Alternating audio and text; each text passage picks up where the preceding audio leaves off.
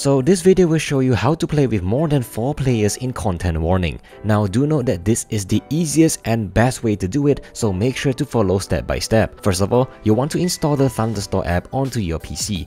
We will use this app to automatically install the mod for us, so we don't have the risk of messing things up. You can do so by heading to the Thunderstore website, link in the description, and click on the Get App button right here. After successfully installing the app, this should be the first thing you see upon launching it. Now search for the game called Content Warning in the search bar and click on Select Profile. This is what you see next. We'll first need to install an important mod that allows our mods to run perfectly. So click on Get Mods right here and click on BepiNex and then download. If you don't see BepiNex here, just search for it up here and it should appear. Now that we have BepiNex installed, we are now ready to install the mod that allows us to play with more than 4 players. Head back to the Get Mods tab and then search for the mod named Virality and then download it the same way. This is the mod that extends the player count and it also allows other players to join your game midway for convenience. Now I do want to also mention that these steps are the same if you plan to install other mods as well. You can always head to the Get Mods tab and repeat the steps for the mod you desire,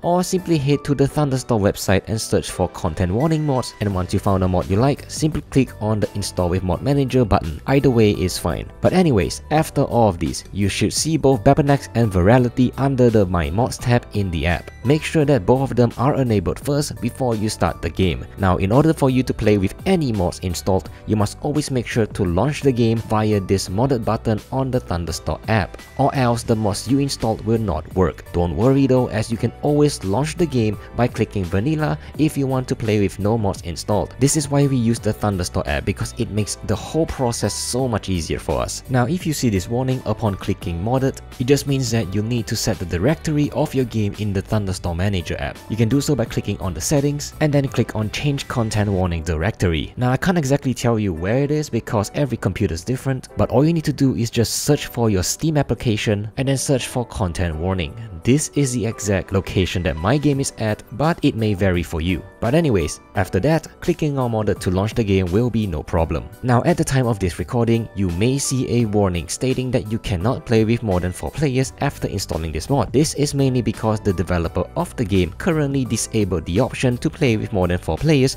due to a server overload. If that's the case for you, continue to play with just 4 players until this is resolved. And that's about it. And in the meantime, you may want to check out these other videos as well, as you may be interested, and I'll see you there.